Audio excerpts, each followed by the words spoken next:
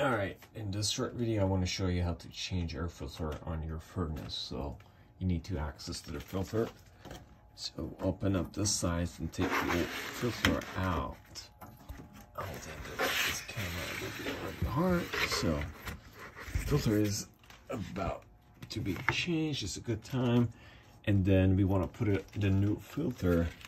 So the only things that you need to pay attention when you want to put it in, you want to pay attention to the flow.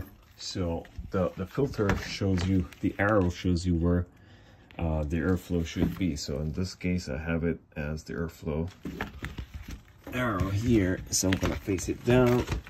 Sorry for the movement. So I put it there. Simple and quick, just to make sure that the furnace is off.